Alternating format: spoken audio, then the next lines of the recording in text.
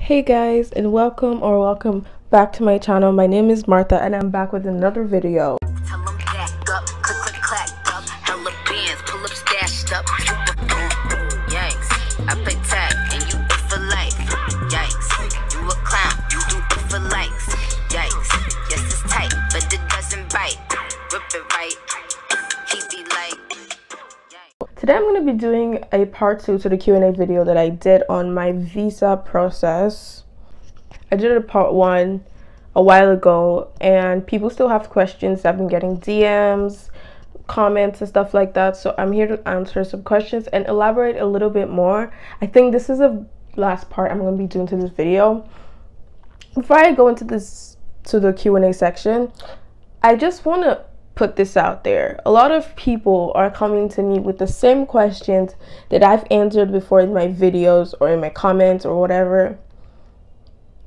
And I just want to say, if you have any questions, feel free to go and watch my other videos.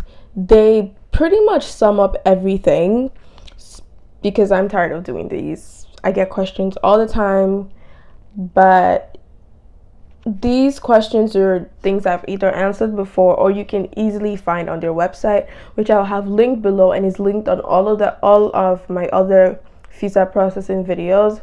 So make sure to go on the website and see for yourself and do your own research because that's very important.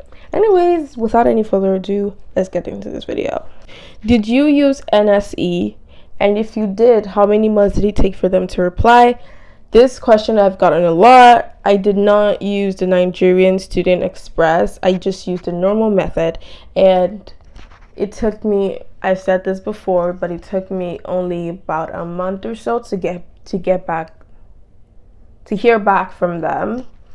But I did not use the Nigerian Student Express. Have you ever traveled out of Nigeria before? If yes, where? Can you list the docs provided?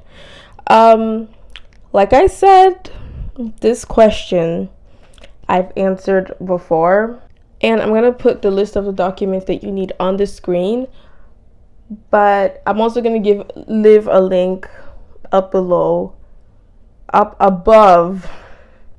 I'm gonna leave a link up above to the video of where I listed out all the documents, the process and everything. It's all explained.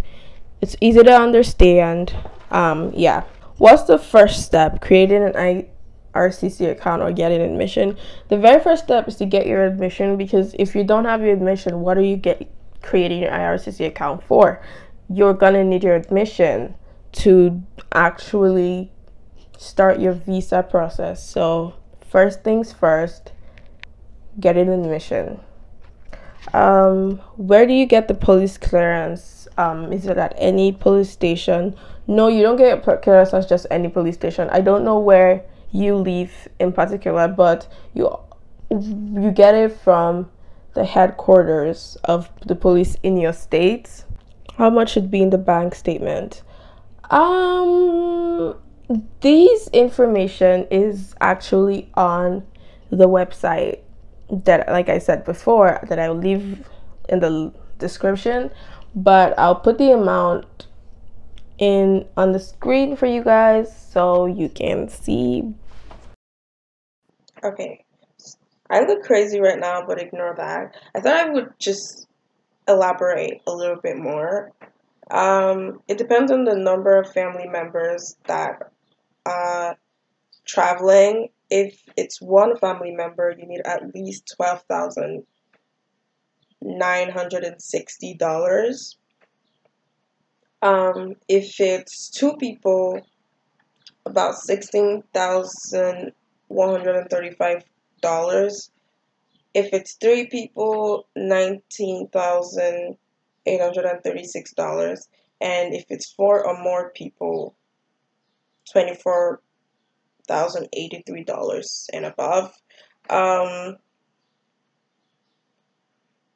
Yeah, this is actually pretty expensive in Naira. You can do your own, calculate it yourself, but this is all in Canadian dollars, so I just thought I would tell you guys that. Yeah, this video is kind of rushed, I'm not gonna lie. Is the application letter hard copy or soft copy? This question is kind of weird because you're applying online. I don't think I need to elaborate further. Online. It's online. So of course it's the soft copy that you're gonna give to them. Why didn't you do the 3-day quarantine in designated hotel? I did not do that because I think I've said this before, but I am 17. So underage children, as they call it, even though I'm not a child, kids under the age of 18 that are traveling alone don't have to do the designated 3-day stay in a hotel. You can just go right ahead to your 14 days quarantine. But yeah, I didn't have to do any tests, nothing like that. And yeah. Okay, so this next one is the next question I get a lot, like this question I get it a lot, is asking for school recommendations. So I think this is the first time I'm actually coming and talking about this, but I don't know when I'm gonna start, so I'm not gonna make any like promises, but I do intend to start a new series on my channel talking about school recommendations for you guys that are interested in studying here in Canada.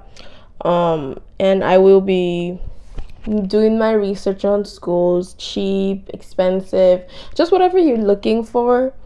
And I'm going to be telling you guys all about it and how to get in, admission process, how the school really is like. So yeah, this is the end of this video. Make sure to like and subscribe, leave your comments down below, and I will see you guys in my next video because I have nothing better to do. Bye.